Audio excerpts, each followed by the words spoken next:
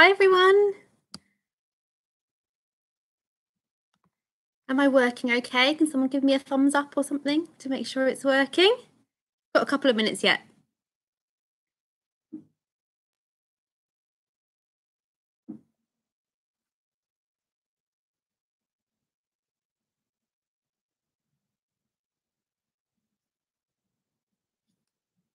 Hi everyone. Hi Sarah. Hi Patrick. Hi Kate.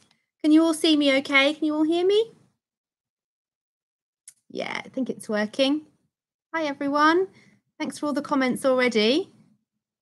I'll just wait for 1 minute until 2 o'clock exactly and then I'll make a start. But I'm going to ask you a question for those of you that are here already, nice and keen and early. Does anybody know what this is here? Anyone guess what this is? Anyone know? Any guesses to what this strange artifact is here? Hi, Christine. Hi, Ash. Hi, everyone. Any guesses as to what this is? Yes, it's a tooth. Yeah, well done. Anyone know what species of animal this tooth has come from? Certainly not a human. Yeah, we've got a sperm whale tooth. Well done. Yes, this is a tooth from the sperm whale. So this creature here, I've got a little model here to show you. They have about 25 pairs of teeth just on their lower jaw. They actually don't have any teeth on their top jaw. They have big kind of holes in their gums that their teeth slot into. So really big, and their teeth can kind of come in a variety of different sizes. These are just two. This is the biggest one. It's about the same weight as probably, I don't know, a really heavy book. Really heavy. Okay. It's 2 o'clock now, so we'll make a proper start. Hi, everyone. So pleased it's working. And thanks to Lizzie for inviting us on today. My name is Anna. I'm the head of education for a whale and dolphin conservation charity called ORCA. And Lizzie is a patron of ORCA as well. I've been absolutely amazed by the variety of content and the huge amount of content that there is on these live lessons. I've learned so much already, and I hope you've all been tuning into all of them. So thanks so much, Lizzie, for inviting us on. So what I'm going to do today is I'm just going to do an introduction to who ORCA are and who I am. Then we'll talk a bit more about whales, dolphins and porpoises. I've got some more artifacts to show you today. And then I'm going to talk a bit more about how you can get involved with ORCA's work if you want to.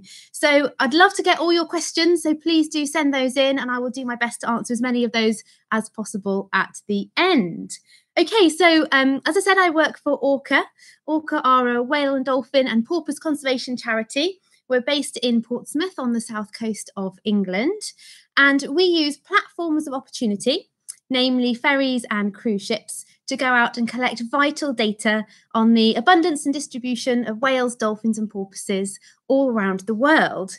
We work on ferry routes all around the UK, and we also work on cruise ships all around the world.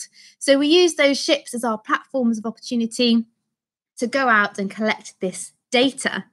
So I've had some amazing experiences seeing whales and dolphins myself. I first started out as a volunteer for ORCA before getting a job here 6 years ago. So my job, I'm the head of education. So I create all of our educational materials for schools. I visit a lot of schools myself. I also manage our wildlife officer programs as well. So our wildlife officers live and work on board ferries over the summer months, and they inspire everyone about the amazing wildlife around them on their journey. Okay, so all of the data that we collect is actually used to inform policy, so to help create spaces like marine protected areas and marine conservation zones. And our data is also used by university students for projects as well. We even have a PhD project at the moment on investigating more into ship strike. Unfortunately, a lot of, especially large whales, do get hit by large ships. So we have a PhD student working on learning more about how whales behave to large ships. And we also have a big education program, as I've said already. Hopefully some of you have been tuning into our ORCA lessons to learn all there is to learn about whales and dolphins. So let's talk about cetaceans and let's get into the fun stuff. So cetaceans is the word that we use to describe all the whales, dolphins and porpoises. There's around about 90 different species of cetaceans all around the world. We say around about 90 because some species are being discovered. There was a species discovered last year in the Pacific called the black-beaked whale. But unfortunately, also these species do become extinct as well. So that number does go down. And it was the Yangtze River dolphin in 2007, which was the last species to become extinct. You might have heard of the vaquita porpoise. It's a tiny animal, only 1.2 meters long, only lives in the Sea of Cortez in Mexico, and there's less than 10 individuals left in the wild. So they're very likely to, unfortunately, become extinct in the near future. So all cetaceans are marine mammals, so they breathe air, they have to come up to the surface, which is amazing because it means that we can see them. They really forge a connection between us watching and the sea beneath them. They are warm-blooded, they give birth to live young. The young are actually born tail first, and that's so then the female can push it up to the surface to take its first breath. The young suckle milk from their mothers as well. The mothers spend a huge amount of energy bringing up their young too. Some whales will even take them on huge migrations even when they're only a few months old. So they really nurture their young. And also their tails move up and down. So unlike fish tails that move side to side, their tails move up and down. That's because they have a backbone very similar to ours. Just like other mammals, they also do have hair in the form of some whiskers around their mouth. Some species will lose these within the first kind of couple of months of their life. But a good example of a whale that has hair for all of its life is the grey whale, and it'll even use its hair when it's kind of foraging across the sandy seabed to find bits of food. Okay, so I brought some guests with me today. So the first guest I would like to introduce you to is my friend Harry the harbour porpoise. Now you're going to have to bear with me because I haven't really got much space. But this is a harbour porpoise here. You can see it's quite big. If I stand it up on its tail, I'm not very tall, but nearly about the same height as me. So there's 7 species of porpoise all around the world. The only species of porpoise we get in the UK and Europe is the harbour porpoise. And this is the smallest but most common type of cetacean that we see.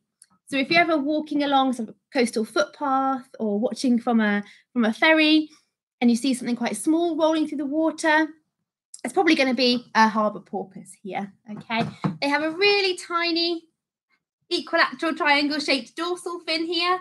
That's their key ID feature. So look for that dorsal fin. They're quite shy. They don't really jump out of the water like dolphins do. They just kind of roll through the water. They almost look like they're on a little wheel going round and around.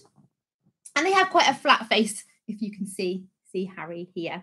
So this is a harbour porpoise. I'm just going to pop the porpoise down here. Another creature I'd like you to meet is my friend Seaweed. And Seaweed is a common dolphin. She's a bit bigger. This is the common dolphin here. You can see that. Hopefully you can. So she's a bit taller than Harry. I'm going to get my light out now. And hopefully you can see she's got this lovely yellow patterning on her sides. Now, common dolphins have like a figure of 8 pattern on the side of their body, yellow at the front, grey at the back, and that's how you can identify them quite easily in the field. I really love the common dolphins because not only are they very acrobatic and energetic, but they're also quite easy to identify as well. So here you can see the common dolphin. And unlike Harry the porpoise, she has quite a long mouth and a long beak there. And that's filled with loads and loads of teeth for catching prey one by one and then swallowing it whole. Okay. Yes, I love common dolphins too, Rach. They're one of my favourites to see. Right, I'm just going to pop Seaweed down over here. And I've got one more friend that I want you to meet, and this one's even bigger. And I don't think I'm going to be able to lift it up, actually. It's only one of me. So this is Barry. Barry is a bottlenose dolphin, and he's an incredible 4 meters long. So he's absolutely huge. Bottlenose dolphins live in most oceans around the world, but around the UK, we get the largest species of bottlenose dolphins. So 4 meters long. So maybe later a good activity for you to do is measure how tall you are and then see how many of you would be 4 bottlenose dolphins, but it's certainly a lot bigger than me. In fact, I'm going to leave Barry down here because I can't even lift him over. Okay, so that's some dolphins and porpoises. So introduce you to 3 different species there. Does anyone know the difference between a dolphin and a porpoise? So I've just kind of showed you about the size. So porpoises are a bit smaller. Anyone know? So the shape of their dorsal fin is a bit different as well. I mentioned that the porpoise had a really equilateral triangle shaped dorsal fin, but a dolphin's fin kind of points back towards their tail. But the main difference between a dolphin and a porpoise is actually the shape of their teeth. So this is a replica of quite a small bottlenose dolphin's skull. Here we go. See, they've got a long beak here. Just get this right. So they have nearly 100 teeth in their mouth. You can see they're really quite sharp and cone-shaped. And they use these teeth for catching large prey one by one and then swallowing it whole. And that's basically to save time. Because if the dolphin has herded up a group of fish and it has to catch a fish, sit there chewing the food, and then swallow it, the rest of the group of fish will have swum away. So if they can quickly eat one fish with its teeth, swallow it whole, then it can quickly catch another fish and swallow it whole as well. So this is the bottlenose dolphin skull. While we're looking at this skull, its eyes would go on the side of its head. The backbone would connect into the back here with their huge brains inside. They're very, very intelligent, very clever animals. And on the top here, we can see their nostrils. So they are just like our nostrils, but on top of their head. And that's so they can breathe really easily. Remember, they're marine mammals, so they have to come up to the surface to breathe air. So that's why it's there, to make it nice and easy for them to breathe. Okay, whereas, oh yeah, well done, Ash, got the right answer. Whereas porpoise teeth are a different shape. So the main difference between a dolphin and a porpoise is the shape of their teeth. This model's a bit battered around. It's been to lots and lots of schools, but can you just see the teeth are very flat? They're really, really flat. They're not sharp at all like the dolphin's teeth. They're quite small. People say they look like a zip or a spade. What do you think they look like? But apart from that, looks quite similar to the dolphin skull, except for just being a bit smaller. So it's quite a popular quiz question, actually. I once won a pub quiz on that question with what the difference is between a dolphin and a porpoise. Okay, does anyone know the difference between a dolphin and a whale? Got some models here to help me with this one. So all dolphins have teeth. Some whales have teeth, like the sperm whale. I was just showing everyone before 2 o'clock this huge sperm whale tooth here. And this is our little model of the sperm whale here. Okay, this is the largest of the toothed whales, and it dives to about 2,000 meters deep to feed on really big squid species. But most whales, they don't have teeth. They have something called baleen. And yes, well done, Sarah. It's like a big brush. So this here is a baleen plate from a fin whale. Can you see the bristly bits here? So the baleen is like a thick brush that hangs from their top jaw. It's made out of the same material as our hair and our fingernails, and it's a really thick brush hanging from the whale's mouth, and they use that to filter feed. So they'll engulf huge amounts of food and water, then they'll use their tongue to squeeze the water out, and this baleen brush here acts like a sieve. So it traps all the bits of food, but allows the water to flow back out into the ocean. And then the whale can run its tongue along the baleen, collect all the food into a big ball, and then swallow loads of tiny prey in one go. So that's baleen here. So most whales have baleen, but let's also have a look at what they look like. So here we've got a killer whale, or an orca. It's the largest species of dolphin. It's not a whale, as the name suggests. And it's a dolphin because it has teeth, and it has a really large dorsal fin right in the middle of its body. Whereas if we have a look at the whale, this is a humpback whale model here. Can you see the dorsal fin is tiny, and it's 2/3 of the way along their back. It's not in the middle of their back like the killer whale is. These models are not to scale, to size. Okay, can you see the difference in kind of their body shape? the way they feed, and their dorsal fin as well. And whales generally are much, much larger. As I said, the largest dolphin is the killer whale. That's about 10 meters long, so about the same size as one double-decker bus. But whales are about that size or even bigger. The biggest whale is the blue whale, which is here, and that can grow up to 33 meters long and weigh about 200 tons. So absolutely huge. Okay. So yes, well done everyone for getting the differences right. I can see your comments popping up. It's really nice to see. Well done. Okay, what other things do I have to show you? Gosh, the time is going so quickly. Does anyone want to have a guess what this is here?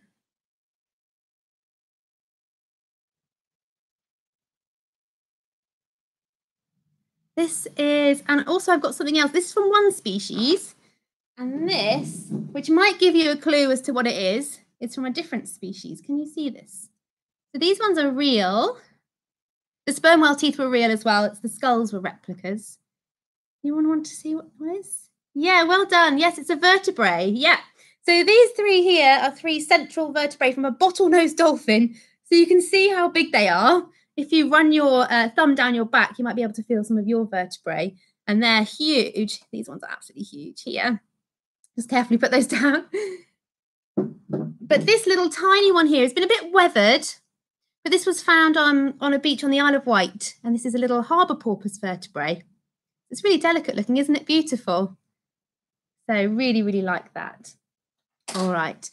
I think that's the end of my artefacts. Hope you enjoyed seeing those. They're always a hit when I take them into schools. Let's see what questions I've got so far. All chatting about orcas in Scotland. That's brilliant.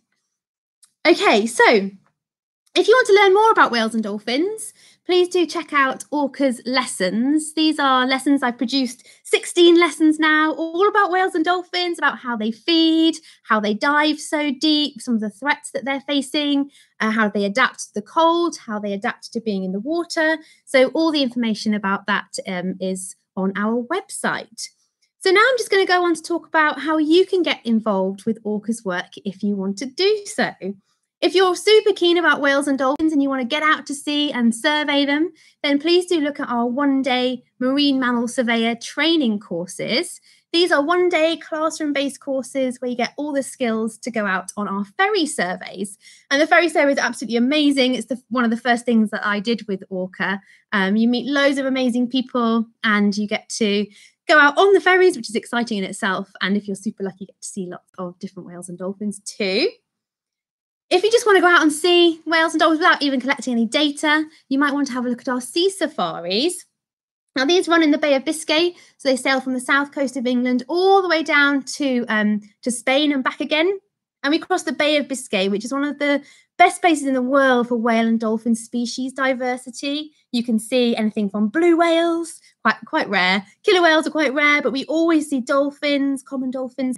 And that's because there's a lot of different variety of habitats as you sail across Biscay. So there's loads of different habitats. There's lots of different homes for different species there.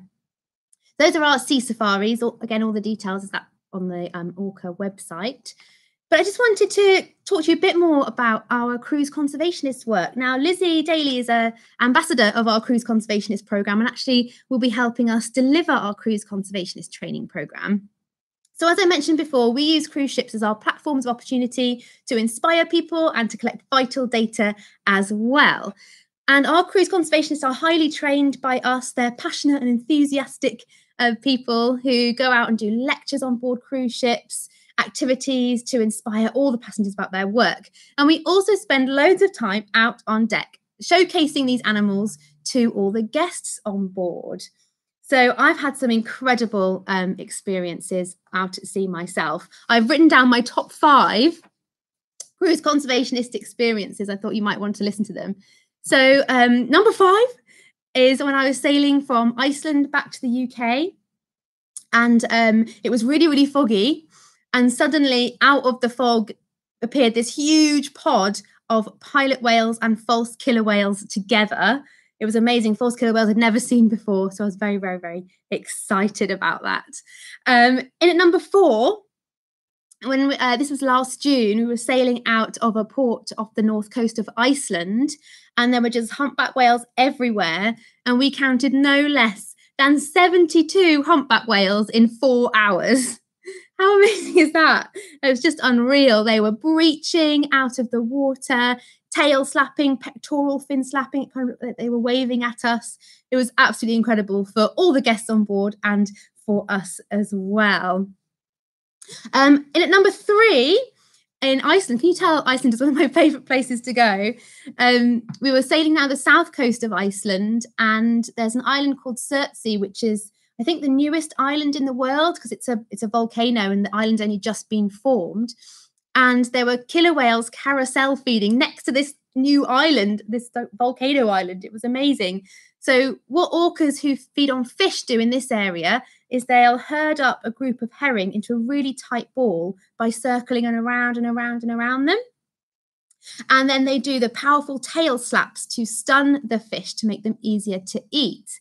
So we watched this for about 2 hours, and I got some amazing pictures. I'll make sure I post some of them on the Orca Twitter later. I've even got a picture of 2 male killer whales both blowing out, and they've created a little rainbow with their blow, which is just amazing. Oh, number two was amazing. So first time I'd ever been to the Pacific Ocean, and we saw northern right whale dolphins. Have you seen those before? They haven't got a dorsal fin, so they just look like a black sausage jumping out through the water. And they were in a mixed pod with Pacific white-sided dolphins. They just came over the horizon, made a complete beeline for the ship that we were on, and they were playing in the bow wave for ages. It was just amazing. They're such a weird sight to see. But at number 1 was also in the Pacific Ocean, and it's humpback whales again. Can you guess that they are my favourite species? And yeah, we were sailing, and it was kind of mid-afternoon, and we just suddenly saw hundreds and hundreds of humpback whale blows on the horizon. We stopped the ship, and for over 3 hours, we just had humpback whales everywhere until it got dark, and we were stood out on the deck in the dark, and you could still hear the whales going blowing. Oh, it was absolutely amazing. I can't wait to get back out to sea again. I can notice some familiar names up here. Hi, Elfin. We can't wait to get back out to sea, of course, when it's safe to do so. So yeah, I think from that top 5, you'll work out my favourite species are orcas and humpback whales, and I've just noticed the time. All I want to say is I absolutely love my job. I love the charity Orca, and if you want to get involved, please do contact us and let us know. Thank you so much for listening. Let me just quickly scroll up to see what questions I have. Well done all of you for getting the questions right. Hi everyone. Hi Lindsay from Golspie Primary School. Hi everyone. Hope you've been enjoying the lessons. Well done for everyone getting them right about the baleen. I love orcas too. I have seen orcas a couple of times in Scotland. One was from the Northlink ferry on a survey, and one was actually in Kirkwall Harbour. Well done everyone getting it right.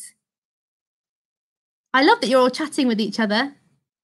How many sperm whales have I seen? Not actually that many. I mean, I've been lucky enough to see some. The best experience I've actually had with sperm whales was in Kaikoura in New Zealand, and we went out on a little plane and we saw them from the sky. It was a special birthday treat for me, and oh, it was amazing. You could see the whole body, and when they dived underneath, you could see them diving right down into the depths. Oh, it was absolutely incredible. Pink dolphins, yes, there are pink dolphins, the Amazon River dolphin. There are white whales, as Elfin said, the beluga, people call it the white whale. There's no pink whales that we know of anyway. You never know. You never know what could be discovered. Brilliant. What's my favourite colour? My favourite colour is blue. Blue for the sea. There you go. Okay, everyone. Anyone got any last questions? What's my favourite place to see whales? That's a good question. I mean, Iceland, I think, is an incredible place to see them. I've seen a wide variety of different species. But around the UK, you can see about a third of the world's cetacean species. Our waters are really, really diverse. So, yeah, around the UK, go and have a look on if you're lucky enough to live by the sea, go have a little look on your daily walk, or get involved with some land watches when we can. Hi, Sarah, your favourite colour is pink. Yeah, well, make sure you research the Amazon River dolphin. So just a quick promotion of our social media channels and our website. Please do check those out. If you've got any other questions, make sure you go on our Twitter page or Instagram or Facebook, and I'll make sure I answer those ones later. Thank you everyone so much for watching. Oh, Nina, what's my favourite behaviour? Oh, my favourite cetacean behaviour is definitely breaching. Nothing breach a humpback whale breach. Nothing in the world. It's just the most amazing thing. It's over in a split second, but sort of the mind pictures of that are amazing. Have you ever been to Ireland? I have been to Ireland, but a very, very long time ago. But I'd love to go to the south coast of Ireland around Cork, because I understand that's an incredible area to see whales and dolphins. I think basically everywhere in the world is my favourite place to visit. I think anywhere you go, you can see whales and dolphins pretty much. I'd love to go to Antarctica. That's my next on my list. Thank you so much, everyone. I'll say goodbye now. But again, any questions, make sure you let us know on our Twitter, Instagram, Facebook, or email us. Our email address is on the website. Thanks, everyone. Have a lovely day.